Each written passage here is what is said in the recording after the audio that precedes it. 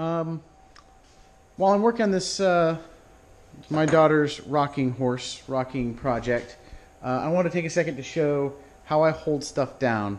I'm not an expert, I'm a knob, but I like stealing ideas that I think are good. So, Inventable's X-Carve or Carvey, X-Carve.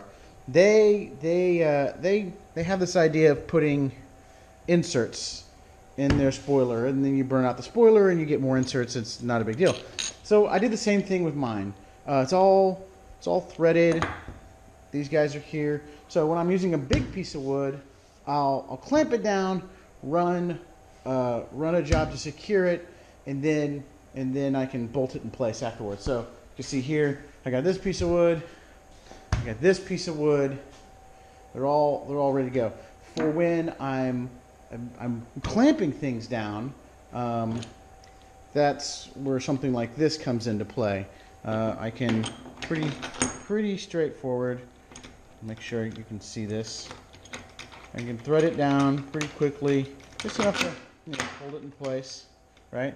And then I can use the top here to thread it all the way down, nice and snug, right, to whatever I want. And then I just unthread it when I'm done.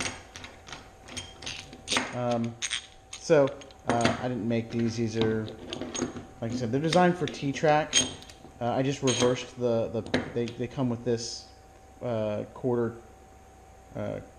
Anyways, it's quarter 20. It's like a 4-inch quarter 20 they come with for T-slot. Basically, the bolt goes underneath and the whole thing's flipped over. So this is my approach. So far, so good. If you have a better idea that is as easy and repeatable, I'm a fan.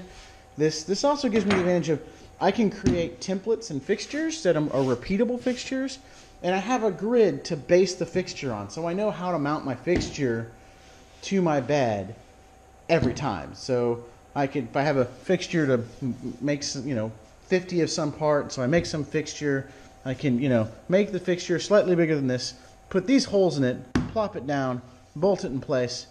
Fixture's going nowhere, which is going to be really good because I'm going to attempt to work on aluminum. Maybe later today if I'm really lucky, or next week or whatever. But I have a plan for aluminum with this machine. So we're going to see if I can actually mill aluminum. Aluminum.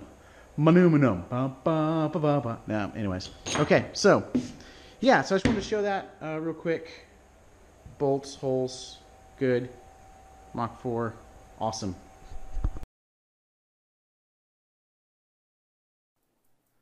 Okay, so I just showed kind of how my spoiler board's set up with the holes that are threaded, and I want to show what my 48-inch by 48-inch mounting pattern is. So this is the mounting pattern.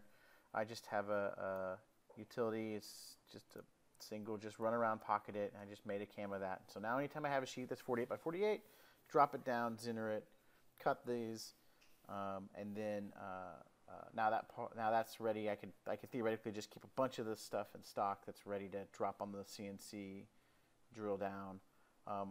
Some advantages of this is because I know where that hole, I know where this hole is on the CNC. When I cut these, if I cut enough of these and I keep them around, I could zero the machine and I know exactly, maybe not the height, but I know the X and Y of that location.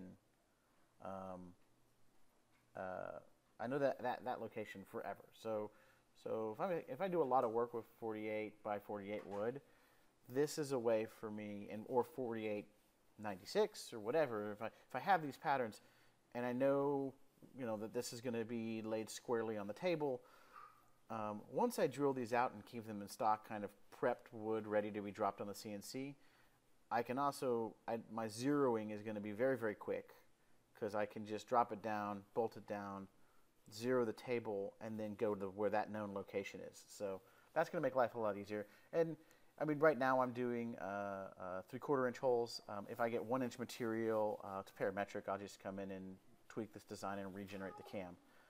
So I just wanted to show that that's how that all plays together with the table.